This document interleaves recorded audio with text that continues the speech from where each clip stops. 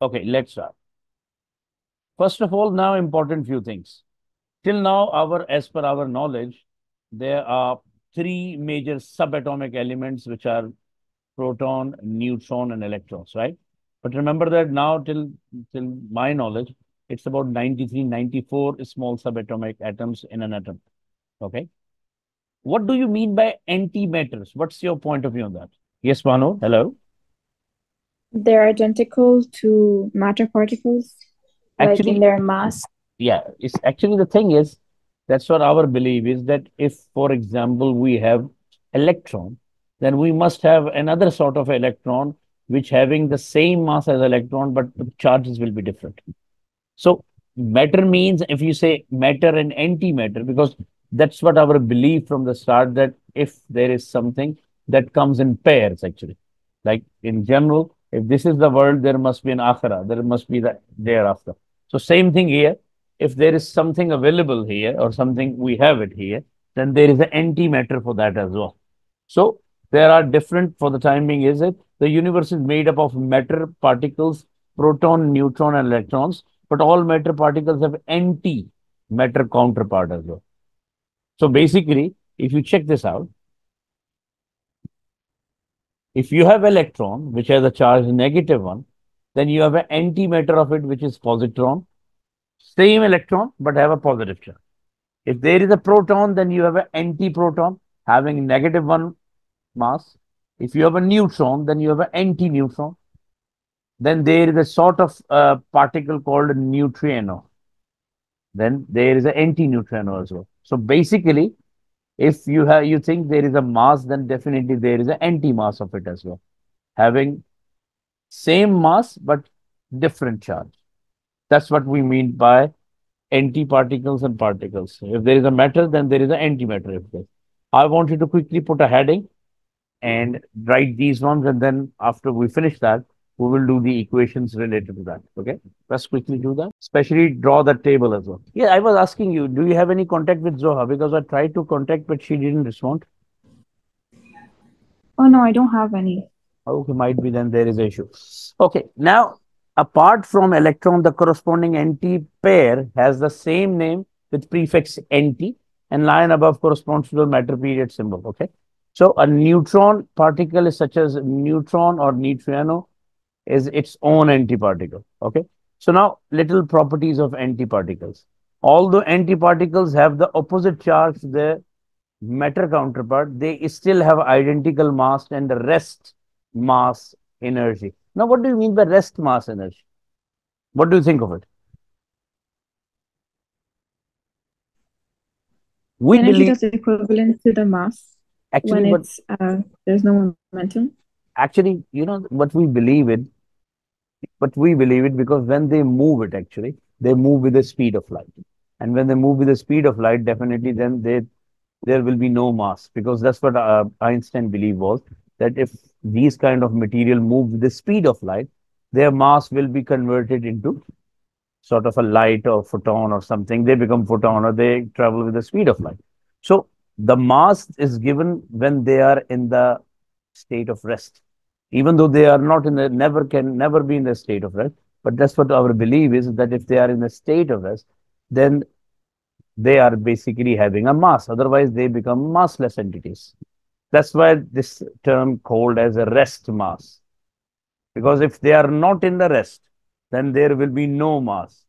And we have done the last time we have done an equation in which we have seen that E is equal to mc square will be applied on the mass that will be converted into energy, right? So that's what it is actually. So they still have identical mass and rest mass energy. The rest mass energy of a particle is the energy equivalent to the mass of a particle at rest. Now, data sheet provides the masses in kg, rest mass energies in mega electron volt for proton, neutron, electron, and neutrino. These masses are identical for their corresponding antiparticles: antiproton, antineutron, positron, and antineutrino. I want you to write that and write this table as well because this table is important. This is neutrino and antineutrino. Okay, Yes, sir, I'm done. done. Now once you understand with this antiparticles and all these things, now there are two procedures we have it. One is called as pair production, and the other one we call as pair annihilation. Now, what do you mean by annihilation in general?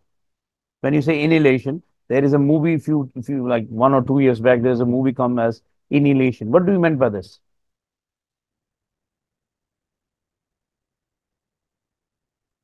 Normally, annihilation means the demolition. I mean, the something demolished. So, in general, what actually here happening is then when two paired sort of those matter and antimatter actually combine together or they meet together, one matter and one antimatter, they destroy it. And once they destroy it, they release two photons of gamma rays. That type of process is called as pair annihilation. So when a particle meets its antiparticle pair, the two will annihilate. Annihilate means they vanish, they finish. So annihilation is when particle meets its equivalent antiparticle, they both are destroyed and their masses is converted into energy in the form of two gamma rays photons. So the process is called as pair annihilation, or you can say annihilation.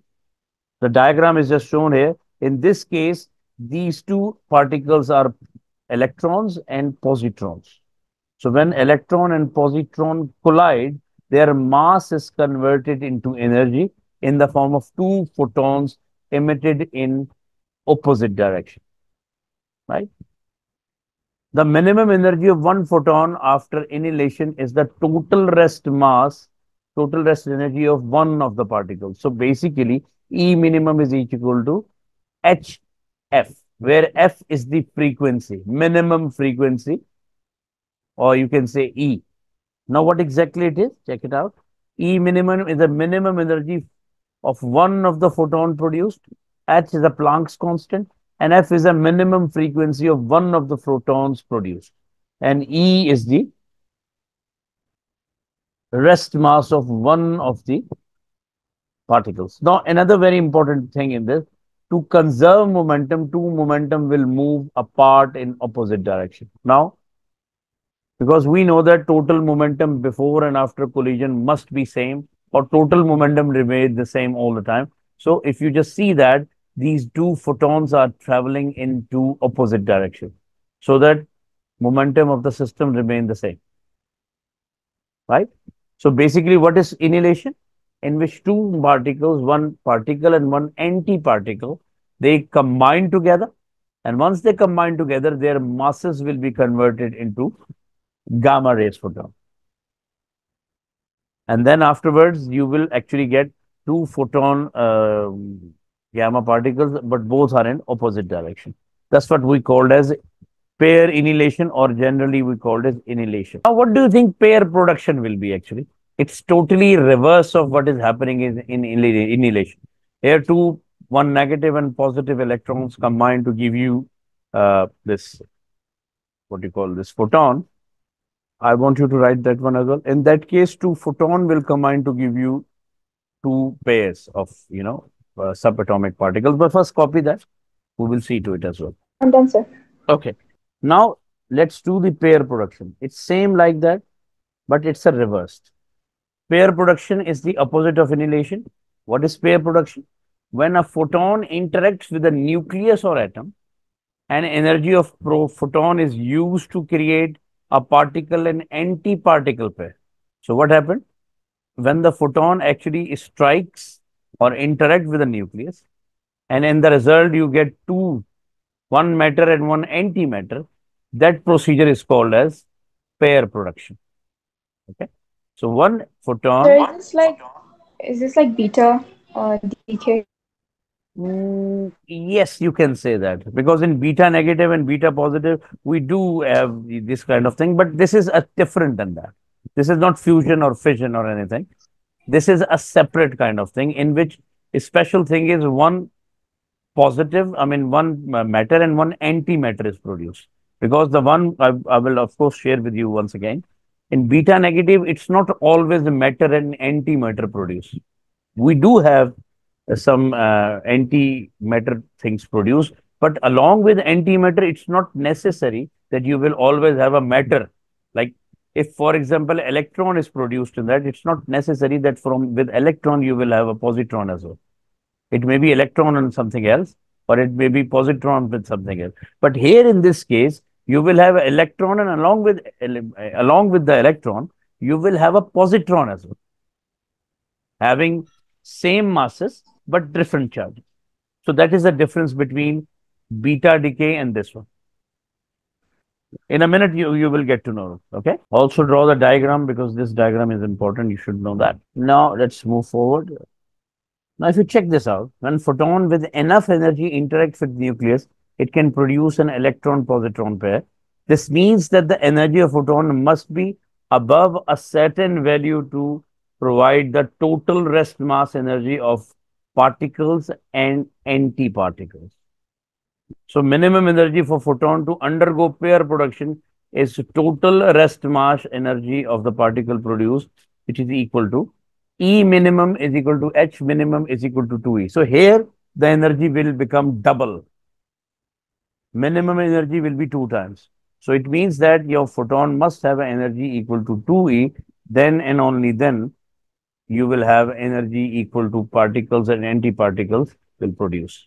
Okay. So this is actually opposite to the previous one. So why it's 2E? Because one for the electron and one for the positron. Here, whatever is produced like electron and positron, they will also move in the opposite direction because of the conservation of moment. To maintain the conservation of moment. Now I want you to write this formula. It is a basic formula. And that's it. Okay, now there is an example which is actually done for us. They say calculate the maximum wavelength of one of the photon produced when proton and antiproton annihilate to each other. Now here, the rest mass of proton and antiproton is 938.257. I think this is actually given here in the table. Yeah, this is the one, 938. So basically,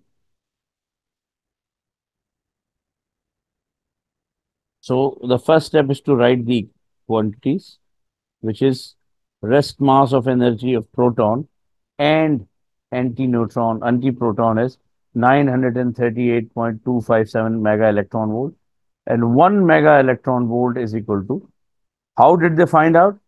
They first converted into electron volt by multiply with the charge, which is 1.6 into 10 to the power minus 90. And that will be multiplied with 10 to the power 6, that is mega. Then they have write the equation F minimum is equal to C upon lambda. Why this one? That one is very simple equation. F is equal to frequency lambda. V is equal to frequency lambda, where V is speed of light. So C is equal to F lambda. So if you need to find V minimum, it will be C upon lambda. So for minimum frequency, the lambda must be the maximum one. That is the formula you have to use here. Now the second and most important thing is just place the value, because this is your E, H upon. Now how come this formula came into being? E is equal to HF. So F is equal to E is equal to H into C upon lambda max. Right? Now simple, you cross multiply that, you will get lambda max is equal to HC upon E. It means you know H, you know C constant. The only thing you don't you also know as energy. So basically, to find out the lambda maximum, all the constants value are given here. H we know that, C we know that, energy is given as well. So simply you place the values in this, and actually you found out the lambda maximum. So what is lambda maximum in this case? 1.32 into 10 to the power minus 15 m. So it means that maximum wavelength of one of the photon is this, which is 1.32 into 10 to the power minus 15 meters. So this is constant quantity.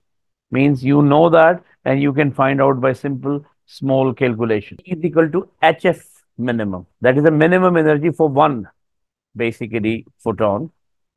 Then what we do, we know that F is equal to, sorry, V is equal to frequency lambda. That is our IGCSE knowledge, right? So now the point is, we know that photons are moving with the speed of light. So let's remove with, I mean, let's replace C with the F, and so lambda value will be equal to C upon F. Now, Manur, can you tell me one thing? If this is the formula S upon F, I mean, not S upon F, I mean, if the formula becomes to find out F value, you can say. So if I say F is equal to lambda, C upon lambda, then if F will be minimum, what is the value of lambda? Maximum or minimum? Maximum. Maximum, because it's in denominator, so that should be maximum. So lambda max. Now, interesting fact is, we know that E is equal to HF by Planck's constant. So let's replace your F with that value. So E is equal to H C upon lambda. So if I ask you lambda max, then it is equal to HC upon E. So this is the formula for lambda max. Now, if you check this formula, you will have a constant C, you will have a constant H, and you will have a constant E as well. Because we know that in the above, we can see that rest mass energy of a proton is equal to 938.257. So actually, all the values are a constant value. It means that lambda maximum will be the constant value. Lambda maximum will be the constant. So you replace the values in that and you will get your answer. I want you to copy this. Now, if you understand with this one, right, that is very small topic we have done with. Okay. Now, the topic we have left with that, and then inshallah, Aziz, we will jump to our mechanics thing. We have seen through it because actually I had to tell you matter and antimatter before we jumped into that, but it was a part of it. Okay. Now, for alpha decay, there is no issue. We know that once there is a alpha decay, the mass number is reduced by 4 and atomic number is reduced by 2, right? Like here. Important thing is this one, which actually I am interested in. That is called a beta minus and beta. Now, especially the question which actually I wanted to answer, that's the reason I brought it you here. You were just saying that pair production is looking like the same, but it's a bit different. Now check this out. What is the difference? First of all, beta minus. Now what happened in beta minus? Because when neutron turns into a proton, actually the mass number remain the same, but neutron will be converted into proton. So what actually it emitting? Electron and anti-electron neutrino. Now question is, anti-electron neutrino is a different element. Electron is a different element. So they both are not antimatters. So that is the difference between pair production and simple beta minus. What actually you received, you got one electron and one electron, you can say neutrino in this. It's not positron. Positron is the antimatter of electron. It's a matter of neutrino, anti-electron neutrino, having zero mass.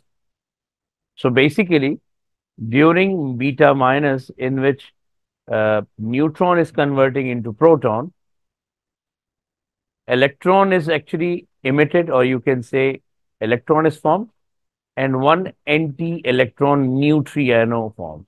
The sign of anti-neutron sign is this. It's like that. And this dash means it's an antiparticle. An electron is a simple matter.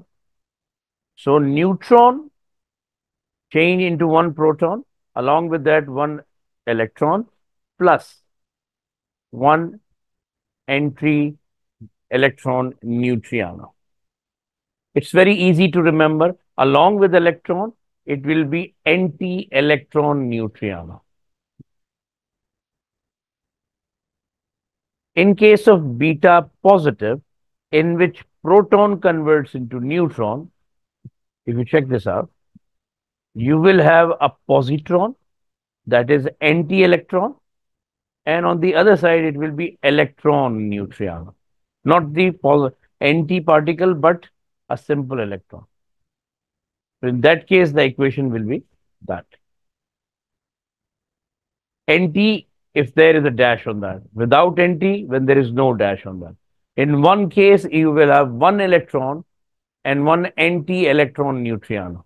In other case, when actually proton converts into neutrons, then you will have positron because proton is converting, and the other antiparticle becomes electron neutron. Manur, any question in this? No, sir. I want you to write this, please. Quickly. Above one, I think you have already written, or do you write it? This one. I think we have write this alpha particle decay, don't we? Yes. Then put a heading beta minus. That is important. And draw this diagram along with the equation. Did you notice in the equation they didn't show electrons? Can you tell me the reason why they didn't show the electron? Because the beta is the electron. Yes, actually, this is the case. Now, let's write beta plus, in which proton is converted into neutron. And you will have positron. Along with the positron, you will have, you can say, a electron neutrino.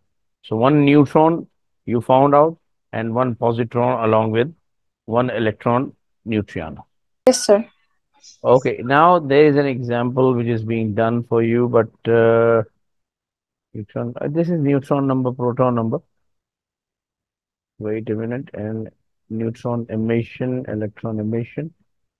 Okay.